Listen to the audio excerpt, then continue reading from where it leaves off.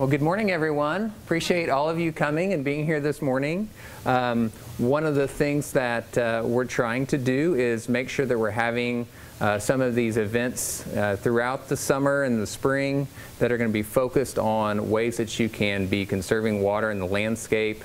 This is an important initiative for the city of Edmond, and it's good that you're here, and I'm glad that you're interested in water conservation. So rainwater harvesting is one of those topics that maybe you don't immediately think about when you start thinking about ways that I can save water, unless you're doing it on a really large scale.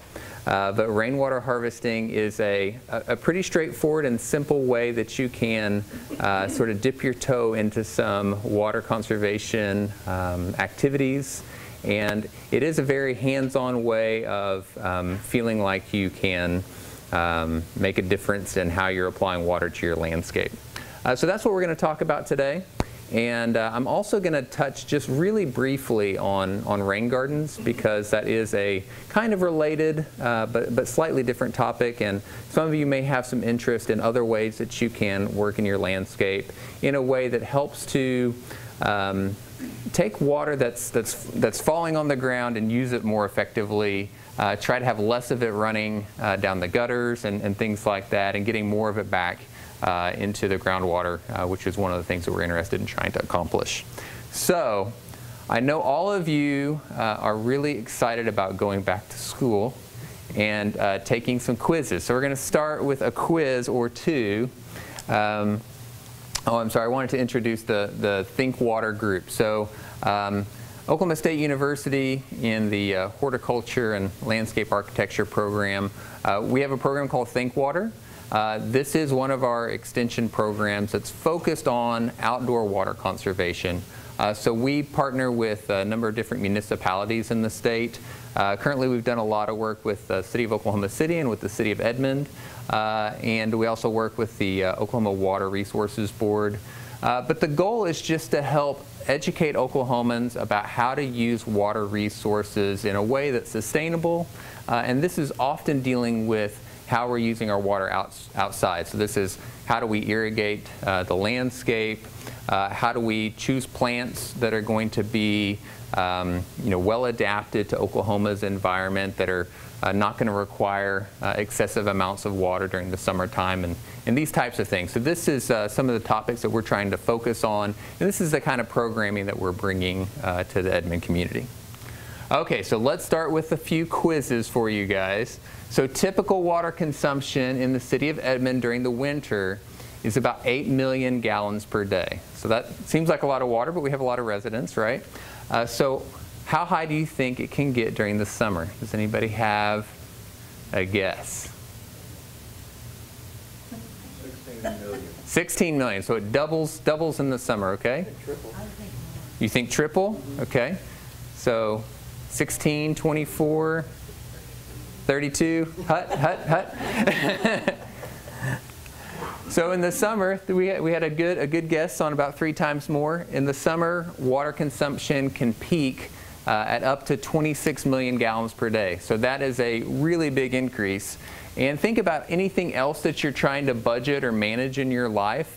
If your expenses for your home were to triple during certain times of the year, you'd have to really plan for that, right? You wouldn't be able to just automatically say, oh, well, my grocery budget normally is $400, but for 3 months out of the year, it's going to be $1,200. That'll be fine. I'll just deal with that whenever the summer gets here. You'd have to be trying to plan around that.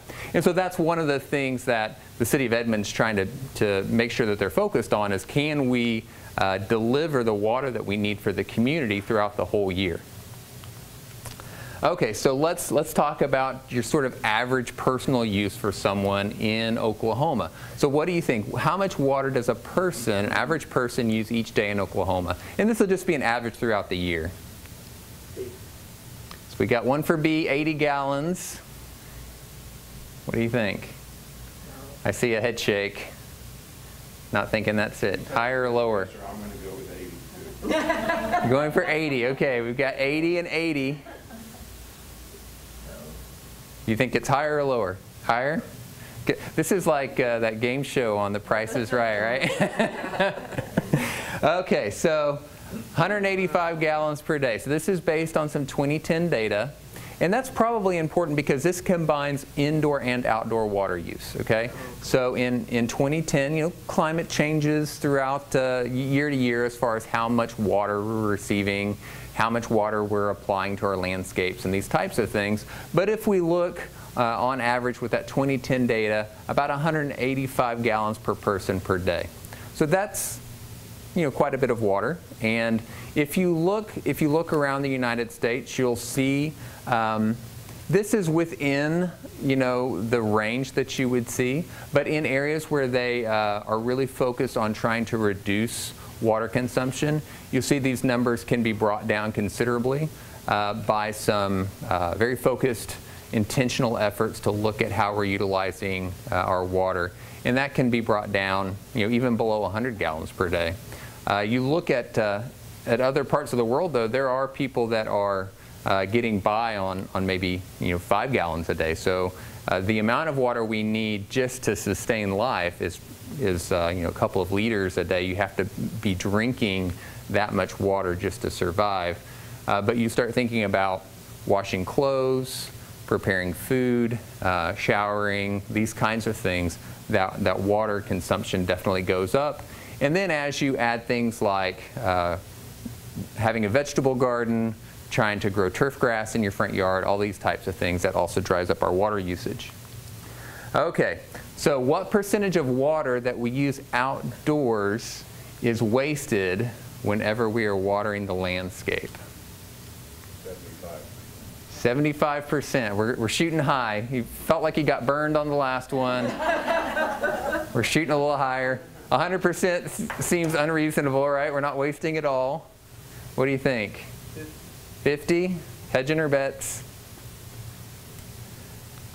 All right, so as much as 50% of the water that we apply, good job, kudos for you. As much as 50% of the water that we apply to the landscape is wasted. So how are some ways that you think water can be wasted when it's being applied to the landscape? Water in the middle of the hot afternoon. Okay, so what happens when I water in the middle of a hot afternoon? Just evaporates, right? So before it can really soak into the soil, I'm losing some water due to evaporation. What are other things maybe you see? The wind. The wind. Okay, so the wind in Oklahoma can blow water that we're trying to apply to our yard, let's say, off target. So that's definitely an issue in Oklahoma. If you leave your sprinkler system on automatic and if you're watering your lawn on one of those rare days it rains in Oklahoma. That's right. So if I'm running my irrigation system sort of on autopilot, I'm not thinking about it, I've got it turned on, and I don't have any sensors in place that will allow it to automatically shut off whenever we are having a rain event, then I can have irrigation that's happening on the lawn while it's actually raining. You probably see that sometimes when you drive around town. There's a McDonald's that I drive by that every time it's raining, their irrigation system is still going. It's not just a McDonald's problem, but that's one of the ones that I happen to notice. I see a lot of people in neighborhoods that have that challenge with not having their irrigation system adjust for things like the amount of precipitation we have. Now the other thing on the other side of that is, like the environment we're in right now, we've had a lot of rain. We have good soil moisture right now. So I really don't need to be irrigating my lawn yet. But again, sometimes out of habit or routine, we will turn on our irrigation system and we're not looking at, do I need to be applying water right now, or can I wait to be applying that water? So these are some topics actually that we'll talk about throughout the spring and the summer at some of our workshops as well. Okay, so if I'm watering an average-sized lawn 20 minutes a day for a week, the amount of water use that is equivalent to. So let's sort of put it in terms maybe we can relate to. We'll think about the shower. So is that equivalent to running a shower nonstop for 4 hours, running a shower nonstop for 24 hours, running a shower nonstop for 2 days, or running a shower nonstop for 4 days? 2 days. 2 days. This just gives everybody else an opportunity to come up with a correct correct. I appreciate your willingness to jump out there and put a stake in the ground. Very good. Anyone want to argue with him? It's 2 days. Become a team, so I'm going to go with that too. You're going 2 days. Okay, we got the 2-day crew. No one thinks it's 4 hours. That's probably reasonable. Okay, so yeah, running the shower nonstop for 4 days. Okay, so that's about 12,000 gallons of water that I'm using if I'm watering an average sized lawn for 20 minutes a day, every day for the week. Okay, so that's a lot of water, right? And so these are the kinds of things when we're talking about our outdoor water usage that we're trying to be aware of. We're just trying to make ourselves think about how am I using water, where are places that I could cut down on my water usage, and what's the impact of that gonna look like. I operate on a 4-day work week, so that's why I'm fine. A 4-day work week, that makes sense. Okay, I appreciate that. Okay, the cost of water. So I'm trying to get into this sort of value proposition a little bit. So the cost of a gallon of water to a typical residential customer in Edmond is closest to, so these are in dollars, right? So that's a penny a gallon, 5 cents a gallon, 10 cents a gallon, 25 cents a gallon. What's a bottle of Dasani cost? Like I go to the gas station, I go to On Q and grab a bottle of water. Like $2, right? Okay. If I get the off-brand, like cheaper water, maybe it's $1.29 or something like that. But okay, so what do you think? Who pays attention to their utility bill? You're on a well. Okay. What do you think? You think a penny a gallon? What do you guys think? A nickel? Okay. Does anybody have a really good sense for what their utility rates are? Yeah, you sort of pay the water bill, right? Okay, so it's actually closest to about a penny. It's actually a little bit less than a penny if we just sort of look at typical rates. So if you go out to the City of Edmond website, you can see what the rates are. There's a rate for the first 1,000 gallons that you use, and that's based on the size of the line that you have coming into your house. And it's a little bit different for a residential customer than it would be for a business within the community. But it's about $11 for the first 1,000 gallons, then $6.68 per 1,000 gallons, up to 10,000. And then it changes. It gets a little bit more expensive after that. So when we go from 10,000 to 20,000, the price goes up a little bit. When we get over 20,000, the price goes up a little bit more. That's a tiered pricing structure. So the goal there is to make us think a little bit more about how we're using water by making it a little bit more expensive as we use more of it. That's supposed to help with conservation. And the other thing is we want to make sure that because everybody needs water to survive, that we can try to keep the cost of water at a reasonable level for what would be sort of normal usage that you'd expect to have just inside the house. So that's where we're balancing things when we're looking at a tiered pricing model. So when we talk about water, though, these are some things maybe you remember learning in your science class in the 6th grade or something like that. So the earth is mostly water. We are also mostly water, right? So the earth is about 70% water as far as the covering of the surface of the earth. But only about 2.5% of this is fresh water. And fresh water is what we need to be able to drink and wash our clothes and these types of things. Out of this 2.5%, or out of the 70%, 2.5% of that is fresh water. 1% of our fresh water is surface water. That's pretty easily accessible. That's where most of our water that we use, that we treat and then utilize in our communities is from. About 30% is groundwater, and about 69% of that is tied up in glaciers and ice caps and these types of things. So out of all the water that's covering the earth, we have only a little bit that is actually easily accessible to us, useful, and so we want to make sure we take care of that little bit of water that we have, right? Because our budget is limited. And we can do things like desalinate water. So I can take ocean water and I can pull the salt out of it, and I can use that water, but that's expensive. It takes a lot of energy to do that, because I'm either passing it through a membrane separator where I have to apply a lot of pressure to push it through basically a big filter, or I have to do things like heat the water up and let it evaporate and then capture that evaporated water. So that takes a lot of energy. That drives the cost of our water up quite a bit. But you do see this in areas where water is really difficult to access. So California does desalination. If you go into the Middle East, you see a lot of large desalination plants there. There's also a byproduct of that, which is very concentrated saltwater solution. It's called brine. And so we have to also manage this as a waste product. And so it's difficult to manage. You don't want to just go dump it, on the ground somewhere. You're going to kill everything where you're dumping the saltwater solution out. So, these things have consequences that come with them as well. Okay, well, the thing I want you to walk away with is that water is precious. So even though we try to control the cost of water within most of our municipalities and within the city of Edmond, the cost of water is probably lower than the value of water to us. I can't live without water for more than a couple of days. And so I need it. It's essential to life. And we use it for many things. We want to make sure that we place the value on it that it has, even though maybe it's not that expensive for me to turn on the tap and get water out that I can use. Okay, so this might look sort of familiar. This is from last year, actually, when we were having a large rain event in Oklahoma City.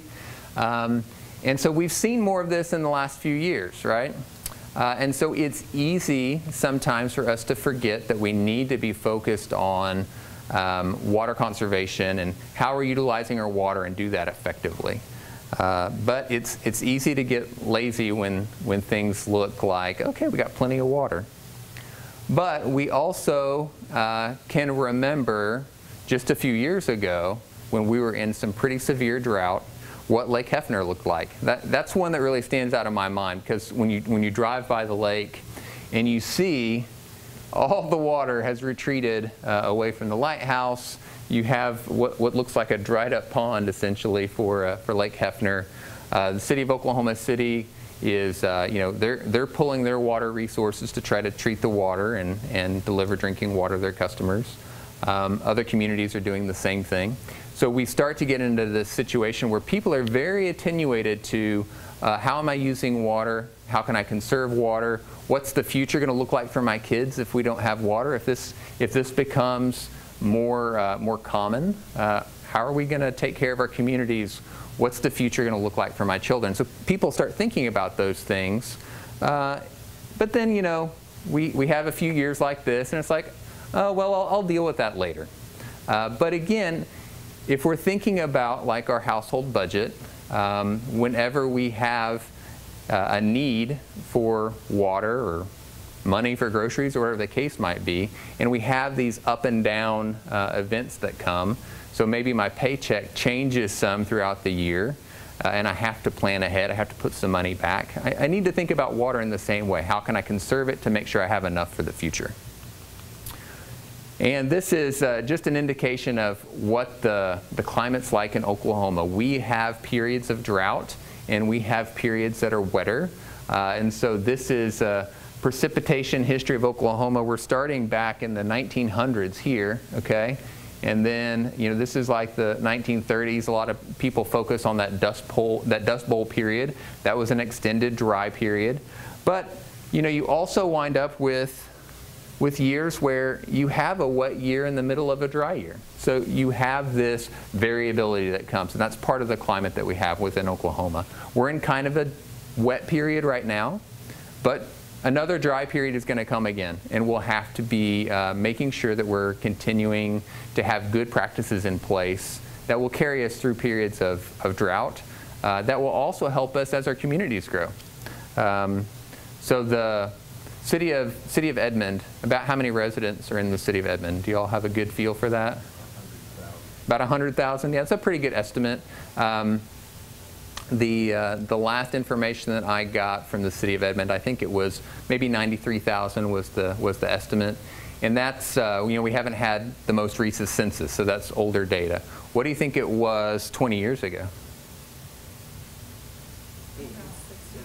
Yeah, it was around 60,000, right? So the city of Edmond's population has grown like 35% in the last 20 years. So the amount of infrastructure that has to be put in place to make sure that the city has enough water and wastewater treatment and all these things have led to a lot of investments being required. And we already talked about what our water conservation looks like at different times of the year. We've talked about this increase in Edmond's population. And the city's been investing a lot of money into infrastructure, in water in particular. Is what I wanted to mention is there's over $400 million in projects that are ongoing to improve the infrastructure, put new wastewater treatment facilities in place, new water towers, make sure we're supplying water to the whole community effectively. So this is important to the city to make sure that they can keep up with growth. And we want to make sure that investments that are made within the infrastructure will continue to be sufficient 20 years from now as the population continues to grow so that Edmond continues to be a great place to live. So we want to start talking now about rainwater harvesting and why we're interested in that, what are some of the advantages of it, and then we'll talk about some practical things. So what does this look like? A store, right? So this is a Lowe's, if I remember correctly. Okay, so I got on Google Earth. I took a snapshot of Lowe's. What do you think this looked like before Lowe's was here? Green, yeah. It was probably like a field. Maybe there were a few trees. It was pretty typical Oklahoma landscape. Probably used to be farmland at one time, but it's been converted into a store and a large parking lot around it, right? So that's part of the trade-off that we have for urban development. What happens when it rains? Where does the water go? Yeah, it just runs off, right? So it's not going to absorb into the asphalt. It's not going to absorb through the roof of the building. That water is storm water. It has to be directed in a way that we can try to keep the streets safe, try to get it directed to the creeks and the streams and things like that will take it away from the community. So there's challenges associated with this, and anytime we have more development, we're sort of dealing with how do we deal with the stormwater. When I have a storm event, you can see this graph over here, okay?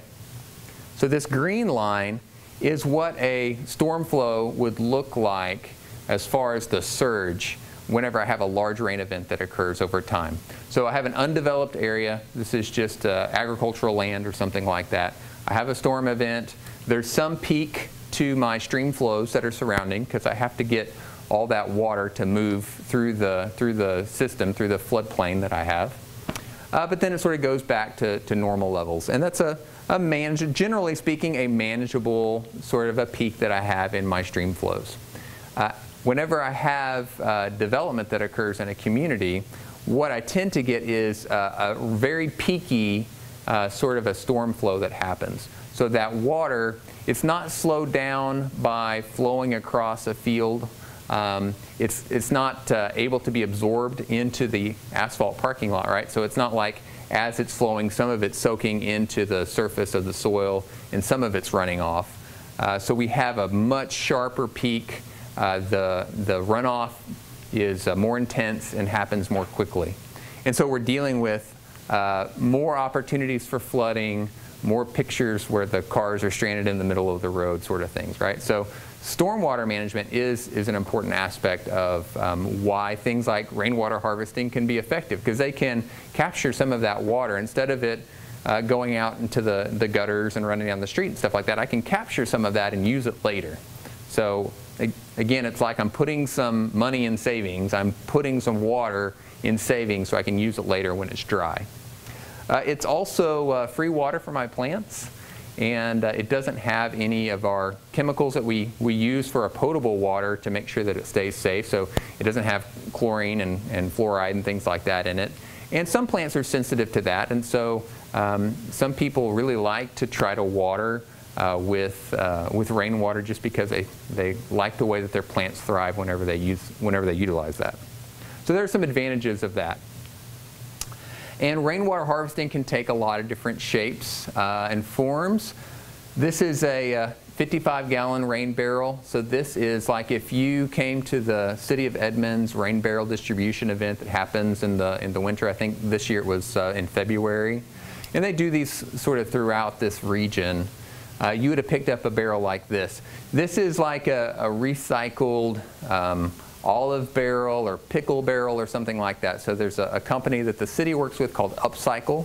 And so upcycleproducts.com is the name of the company. And they work with Stillwater, and they work with Oklahoma City and things like that as well. But they take these food grade barrels, they clean them out, they apply some of the proper fittings and things like that that you need to have, and they make these rain barrels available to communities. So if I was buying one through the City of Edmond, I think they're like $65 or something like that. And I can put a rain barrel in place pretty easily that I can utilize. Now some people will start with something like that, and that'll be sufficient for them. Other people get really into rainwater harvesting, and they're like, you know, 55 gallons is nice, but I'd really rather have like 500 gallons of storage capacity, okay? They want to really capture a lot of water. So let's start looking at other options that they can utilize. So this one in the middle, this is a homeowner that utilized what's called some IBC totes. Okay, so this is a intermediate bulk container. IBC that's what that stands for. And so these things are about this big, right? It's like a big air conditioning unit essentially. And they come in slightly different sizes. Typical though is about 275 gallons. So you can see I've got a lot more capacity in one of those. They're also often used for food grade commodities and things like that. Some of them are used for other chemicals though. So generally speaking, if you're going to get an IBC container, you can get these used sort of containers, just like sometimes you see people selling 55-gallon drums on the side of the road. You can also pick up surplus IBC containers. But you do want to make sure that it's coming from like a food grade source, so you don't have to worry about any chemicals that might have been in it. But they'll convert those for rainwater capture as well. And so you can see this is a little bit more involved system here, right?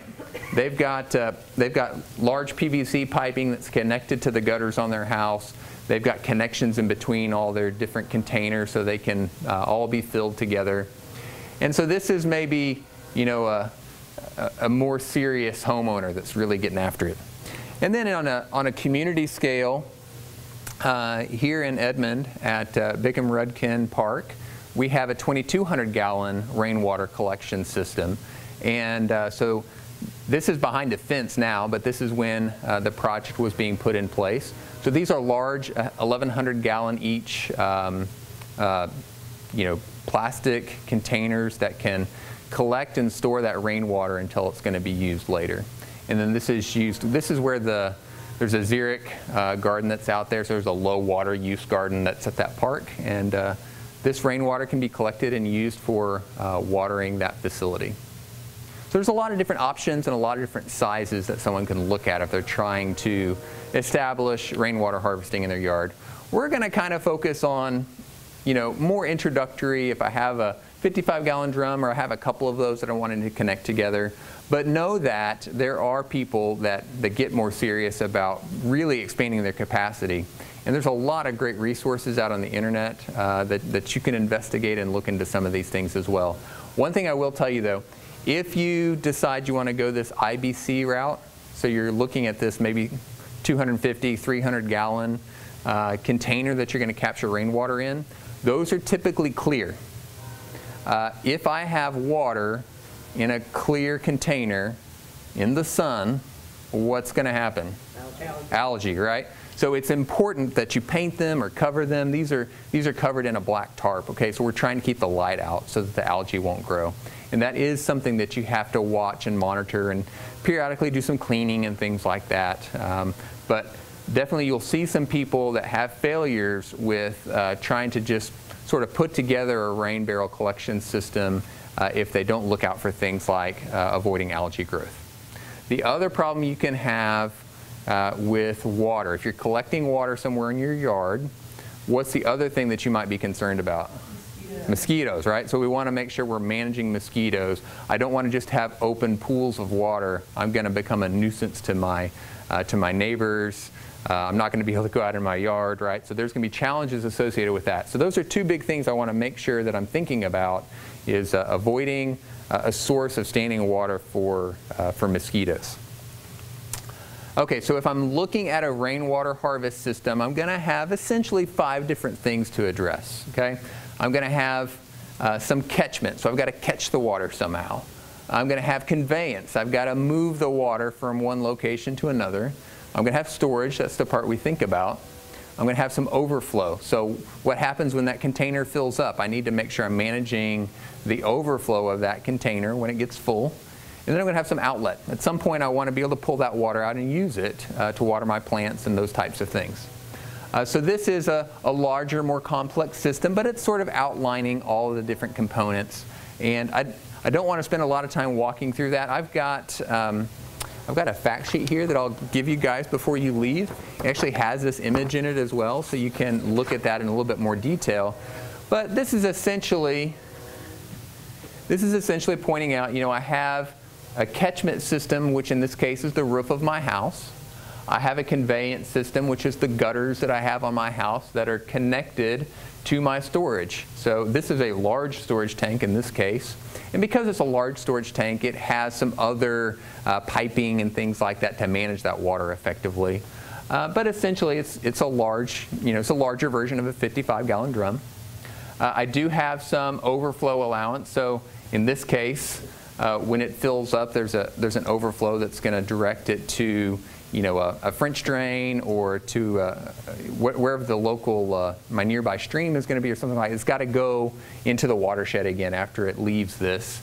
But I don't want it to erode the foundation of my house, right? So I want to make sure I'm controlling that overflow process that might happen. And then a larger system like this, often someone will use a pump in order to pressurize that water flow and be able to pump it out of that tank. Usually when we're dealing with a smaller system, we're just filling up a container so we can go and water some plants by hand. And that's one of the big differences in the scale of the system is when I go to a large-scale system like this, I'm generally thinking about, okay, now I need to have some way of effectively using this water. If I've got 2,000 gallons of water at the park, I'm going to probably need to pump that, pressurize it, be able to use it in a drip irrigation system or something so that I can utilize that water effectively. Okay, so catchment, I'm looking at the roof of my home or a building, maybe a workshop, something like that. I want to think about how much water I'm going to capture whenever a rain event happens.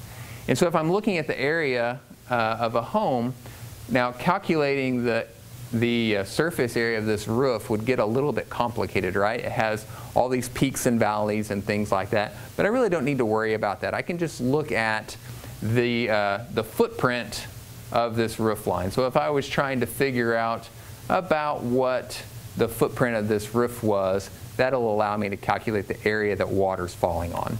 So I can sort of ignore the slope. So essentially, it's the square footage of my home, right? If I'm thinking about how big is my catchment area, well, it's about the square footage of my home. Now my garage is a part of that too, so I might have to include that in my estimate. And then I'm looking at, maybe I'm only harvesting rainwater from a corner of the house. So my house has 4 downspouts. I'm going to harvest rainwater off of one of those downspouts.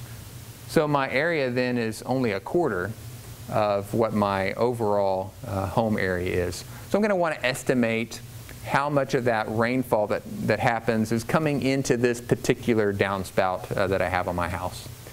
And then if I really want to figure out how many gallons that I can capture, and that's going to help me with some sizing, I can say, okay, my gallons of water is going to be equal to the inches of precipitation that I have. So we get an inch of rain that happens, times my area, okay? So the area, say I have a 2,000 square foot home, it's got 4 downspouts. I'm capturing the water off of a quarter of that, so that's 500 square feet, right? So I've got 500 square feet of surface area. I have a 1-inch rain event, okay? And then 0.6 is just a conversion factor. So that just gets all the units between inches and feet and gallons to work out properly. So if I have a 1-inch rain event and I have a 500 square foot, I'm going to get my calculator here on my phone, maybe. Who can do math in their head? Okay, so 500 times an inch times 0.6. That's 300 gallons of water that I can collect from a 1-inch rain event in my house. So I'm going to fill up that 55-gallon drum pretty quick, right, if I have a big rain event. But that gives you an indication of how much water can be collected. Now, if I lived in Arizona, I might really be concerned about trying to capture and store as much of that water as possible.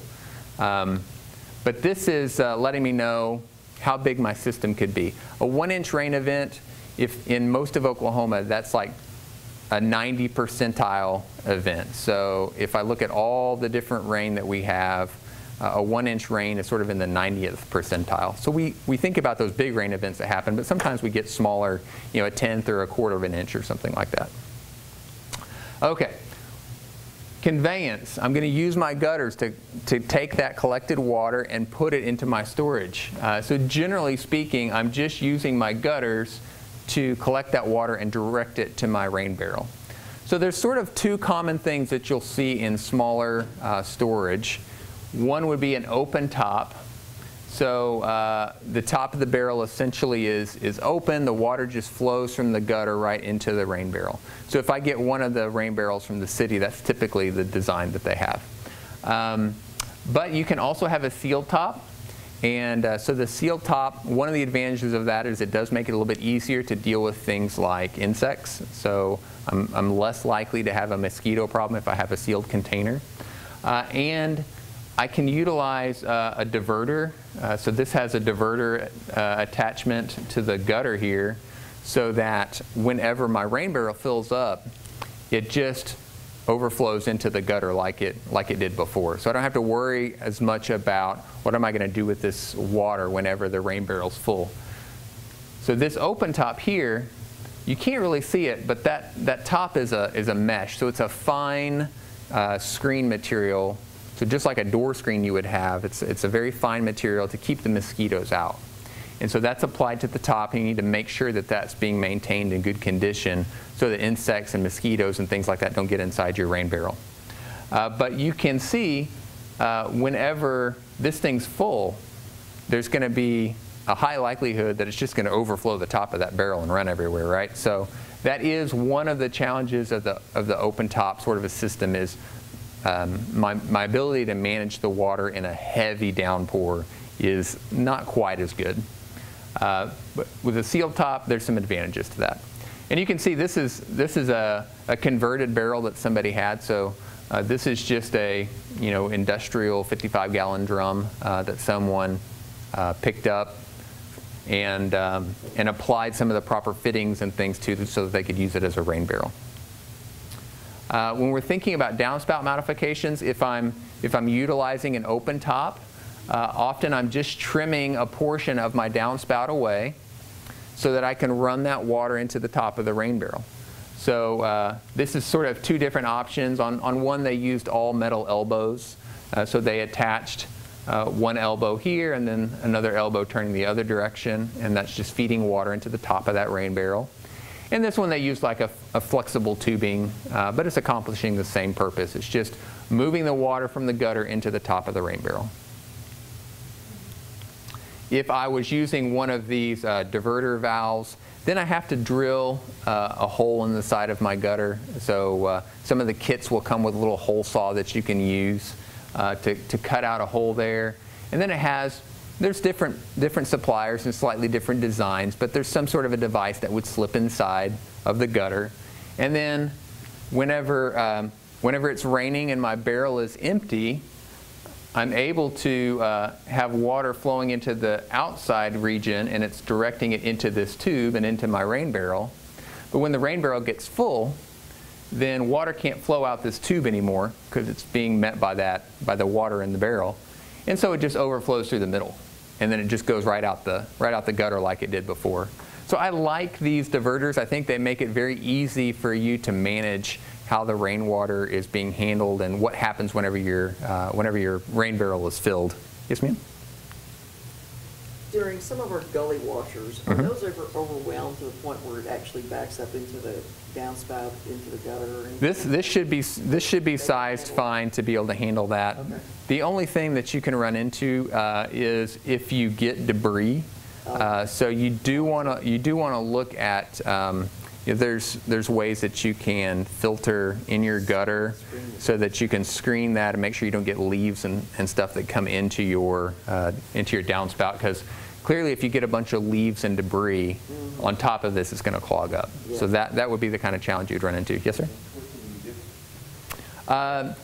Lowe's, Home Depot, I know sells these diverters. I expect Lowe's also has them. You can also get them online. If you search for a rain barrel diverter, there'll be several different types that pop up. But this particular model, they sell at Home Depot. Okay, as far as storage, again, there's lots of options on the small scale that you can look at. There are often city programs that distribute rain barrels like the ones that we have here in Edmond. You can buy some other kind of a barrel, and again, I would encourage food grade sort of barrels that you're looking at. And you can buy kits. You can buy kits online for making those modifications to the barrel, and it'll have the valve that you need to put in the bottom, and it'll have a fill tube and those kinds of things. So you can have all that together in one kit. And then there are more involved, more aesthetically pleasing. There are some rain barrels that you wouldn't even know that it was storing anything the way that they're designed. So there's a lot of options out there depending on how much money you want to spend. But a rain barrel like this might be $300 or $400. And this is a little bit more capacity than what you have here. Maybe this is like 100-gallon capacity. But you have to decide what are the trade-offs that I'm willing to have for cost versus aesthetics and those types of things. And people do some pretty creative things even with these blue rain barrels in painting them or putting plants around them to try to hide it a little bit. So there's options there. One other thing in storage, again, you can go to larger systems. You're probably going to have to start thinking about bringing someone in to make sure you're doing things properly if you go to a large system like this, because you're going to have to worry about foundation. You need to have a good solid foundation because you're going to have a lot of weight that's in that rain barrel. And you also have more complex designs on how you're putting water into the rain barrel and taking it back out again.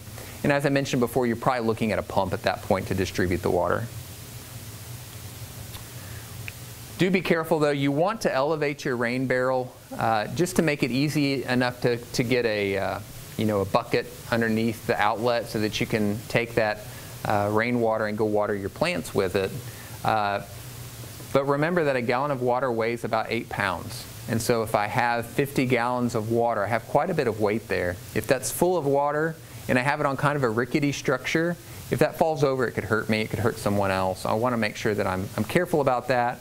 The foundation that I'm setting it on needs to be stable, needs to be flat. Okay, so make sure you're watching that. A lot of people will use cinder blocks, and that's fine. You can use cinder blocks. There are companies that also will sell little stands that are either made out of wood or stone. This one I like. This is similar to what I've seen some people do with their old trash can holders, where they would have a little stand for it to sit on. And I like this railing around the edge. Sometimes I'll see people put these up on a structure like this that maybe sits a couple, 2 or 3 feet off the ground, but they won't have any sort of support rails on the edge. And to me, again, that's a danger of tipping. If I have someone in the backyard, I want to make sure that I'm keeping my area around my house as safe as possible. So you do want to make sure you're addressing those issues. Okay, if I'm trying to expand my system, there are fairly straightforward ways of doing that. If I have these 55-gallon barrel sort of containers, and generally you're either looking at a fill connection at the top or at the bottom. Now, if I'm connecting at the top like I have here, Then as one fills, it'll overflow into the adjacent tank, and it'll fill that one up next. The other option would be having a connection at the bottom, and then they'll all fill up sort of simultaneously from the bottom that way. So some people have a preference for one over the other. There are standard little kits. You've got a hose here that looks like that's off of a rain barrel kit that you've purchased. And so essentially there's a nipple that you would install into the top of your rain barrel. You'd screw an end of the hose on one end, end of the hose onto the other end of the adjacent rain barrel, and then the water would flow from one to the next. If you're using a bottom fill system, one of the things you have to be aware of is if you get a leak, you're going to drain all the water out of all your rain barrels. So that is one disadvantage of that system. You can put a check valve in there, a one-way valve, so the water will only flow in one direction. So there are ways that you can get around that. But be careful that you watch your connections. Of course, it's not the end of the world if water leaks on the ground, right? But it would be a little disappointing if you went through all that effort to collect rainwater and then it was gone because you had a leak. Okay, we talk about overflow. As I mentioned before, you need to make sure that you're considering what's going to happen when the rain barrel fills up. So we want to avoid this. This rain barrel is a little bit blurry, but you can see that this rain barrel is overflowing all over the top. Now it has an overflow hose. That's what this hose is supposed to do here on the end. So it's got a nipple on the top that you can screw a hose into, and that'll flow out of the barrel.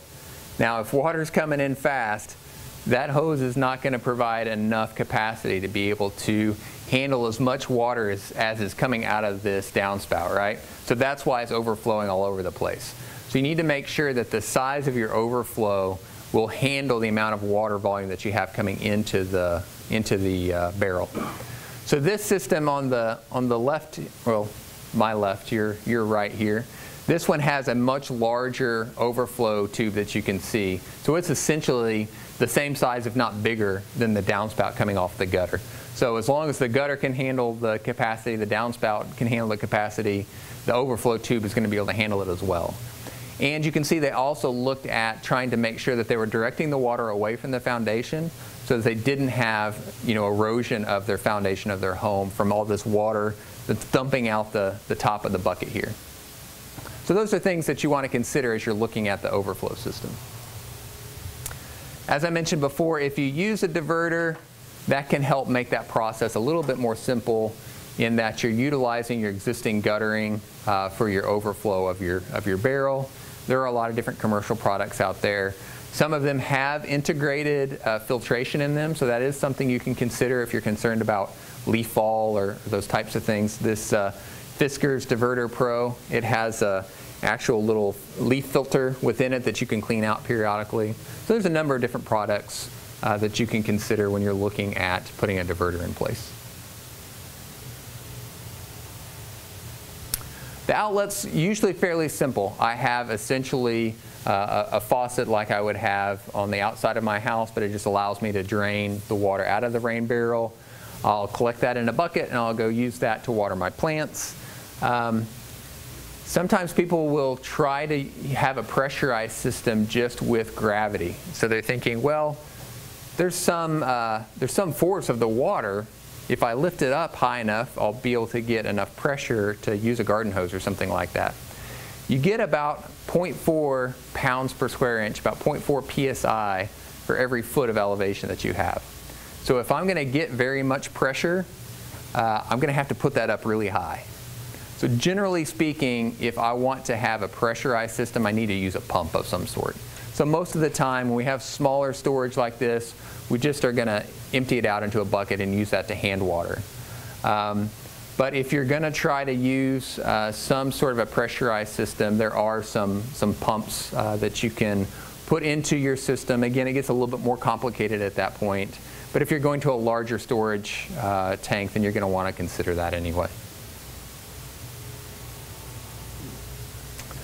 Okay, so another option for looking at using the rain that falls is called a rain garden. A rain garden is essentially just a shallow depression that we have in the landscape. and the water is going to collect there and be stored temporarily until it can soak into the ground, right? So it's not unlike a retention pond that the city might have to deal with a large stormwater event, except you put a small one in your yard. And so you are handling some of that stormwater, and instead of it just running down into the street, you're capturing it in your yard, you're using it to water some plants that you have in that area, and it's going to find its way into the soil profile, which is what we want it to do. And so we need to utilize native plants that are going to be able to handle these sort of dry, wet cycles that you might have in this kind of a garden. And ideally, whenever I put this in place, it's something that once it's established, I'm not having to provide any supplemental water to this system. So it can handle dry periods that we get within Oklahoma. But this is kind of what we want in a system. You know, during the storm, it's completely filled with water. You can't even tell there's any plants in this particular one. This is a newer installation. But 24 hours later, that water has seeped into the soil. There's actually some treatment of the water as well. So, you know, normally when you have a runoff event coming off of a parking lot or something like that, you have a lot of oils and stuff from your car. There's a lot of pollutants in that water. There's some natural filtration that takes place as it moves through the soil profile. So that water is getting a little bit of treatment as well before it finds its way to the watershed. Does OSU have a list of recommended plants for rain? We do. We have a fact sheet, and I'll mention that at the end of this. We have a fact sheet specifically looking at plants that would be good for using within a rain garden. And so these are just some examples of some, you know, attractive rain gardens that people have put in place, and they can vary in size quite a bit. But you can see you can use a lot of creativity. You can get a lot of really attractive plants. But typically you have, you know, just a shallow berm that's on the side of that rain garden, and you're going to have plants that are more tolerant of the dry conditions at the top, because they're going to drain first, and then things that are able to handle higher levels of moisture in the bottom of that rain garden, because they're going to be getting more water for longer periods of time. And again, we do have a fact sheet that'll walk through that. Whenever I'm picking a location to put a rain garden in place, I do want to consider some things. I want to keep it at least 10 feet away from the foundation of a building. So again, I don't want to flood my house whenever I put a rain garden in place, and it's going to have a concentration of water there. I want it to be at least 30 feet down slope from a building. So if I have my house or workshop or something like that, and I have the normal grade where the water would flow across the top of the yard, I want to have that 30 feet away from any buildings that are going to be downslope from where it's located. I want to have it at least 2 feet above a high water table. So if I have a really high water table on my property, it's probably not a good option for me. I want to avoid locations where my septic system is going to be located.